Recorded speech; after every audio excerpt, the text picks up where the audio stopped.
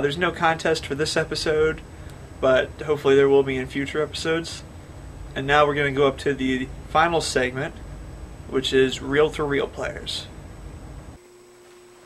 So in front of you we have a couple of tape reels here. A couple of them are blank, such as these two. And if you open them up here, you have a 7-inch reel, which uses 1/4-inch magnetic tape. Now, the packaging here, there's some tips for making better recordings. If we move on to some of the, commercial stuff, we have reels like this, some more blank tape, and you can see one here for Martin Denny's Golden Greats. And if you look in the upper corner here, you can see that it says 7.5 IPS. IPS stands for inches per second. So all these tapes had different sound quality depending on inches per second. Kind of like how if you have, a VHS tape, you can do EP, SP, SLP recordings, stuff like that. 7.5 inches per second was probably the highest quality for home recordings and the lowest quality for professional recordings. Professional recording usually used 15 inches per second or higher, and they had 10-inch reels instead of these 7-inch reels, and they had wider hubs in the middle. But for home recording, the highest quality was 7.5 IPS, and then you could also have, I believe, 3.5 IPS and 1.25 IPS. And if you record something on 1.25 IPS, you could probably have a reel going like all day with sound. It's not very good sound, but you can have a lot of stuff going on. And now, pushing these to the side, show you this recorder right here. And this is a Concord reel-to-reel machine, and this is probably used in schools or basically non-professional use, maybe someone recording themselves singing, something like that. Over here you have tape speed. Down here there's a knob, you have volume, you have tone, and then if you look here, these kind of piano key buttons down at the bottom, which has play, fast forward, stop. It also has cue and record buttons, so I'm guessing this has a built-in microphone. And this also has a built-in speaker. The problem is the speaker isn't really reliable, so I would show that off, but it would just cause more problems than it's worth. And I'll show you another reel-to-reel machine next. Move this one aside.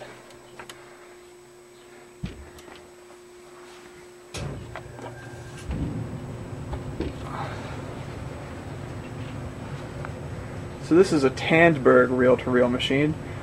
This is probably pretty good for home use. This might be a top-of-the-line model. Tandberg is actually still around. They do like intercom devices, stuff like that. And showing off this machine, up here you have a switch which controls tape speed. Let's zoom in on that. So you have 1.25, it's 3 3/4, and 7.5 inches. So that's how many inches per second you could have there. Move down into this corner, you have your on switch and your record button. You have your input levels if you want to input using, then here you can see microphones, or there's a line in the back which I'll show you. And then you have these two red buttons, which are record select for left and right channels. You have a headphone jack. You have an S-on-S jack. I'm not sure what that does. I just leave it on normal. And you have your source for your tape, so you can, if you choose to have them out, then that's your source. That's the auxiliary in on the back. If you press them down, that just plays from the tape. And then up here you have your tape counter up top, and your fast forward, and your play buttons, and your rewind buttons, stuff like that. I'll show you. You're just going that way with the rewind. That's play. And this is stop. I don't know why you have your free button here. You can just use that for stop. And then if you look over here under the B, there's a little switch back and forth. That does start and stop as well. It's kind of an interesting design why they would choose to do it there. And I'm going to show you how to load a tape on this. Most times when you have a reel-to-reel, you'd get an empty reel, kind of like this one. This isn't officially an empty reel. It looks like somebody took something and they cut it out. so it could be used as an empty reel. This isn't too good, but I'm going to use it just because it's on here right now. Now if you remember earlier, the Golden Greats Martin Denny. Now, I'll show you how to load this one real quick. You might notice here, let me zoom in for a second, you have these black locks that are on top of these sort of silver locks. They both basically look the same. Now if I put a reel on, make sure the tape's facing the right way. Now that slides in right there. Now you take this black part, you pull it out and you twist it. So that way it locks in, you can't pull the reel out. See that? Okay, now I have my reel in here. Now, there's some hanging off here a little bit. And then just take that and get a little bit, feed it through the middle. Then up in here. Since this isn't a right reel, I kind of have to mess with it a little. I'm going to hold it here at the top. And then I'm going to turn it so that it locks it in a bit.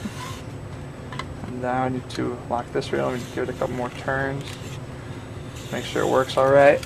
That seems to be working. Now let me show you the back real quick.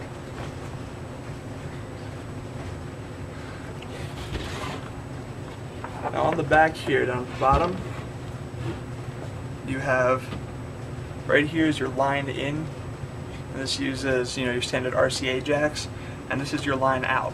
Now what I'm going to be doing is, I have just some standard, RCA cable that you'd find with a stereo, and I'm going to hook that up to the line out. Now you might be hearing a little bit of static because of what I'm going to show you next. Now, turn this machine back around.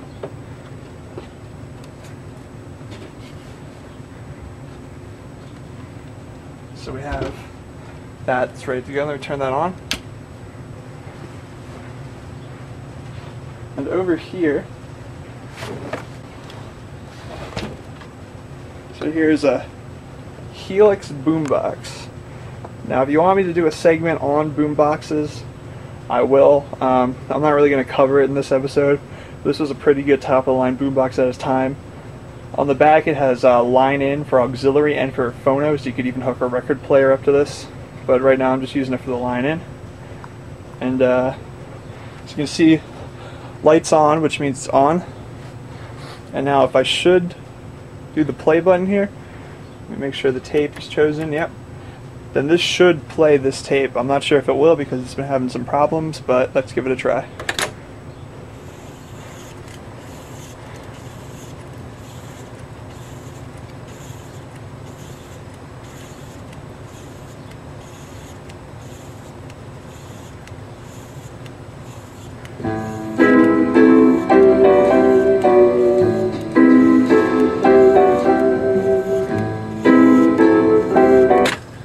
Okay, so as you can see, it plays the tape pretty well.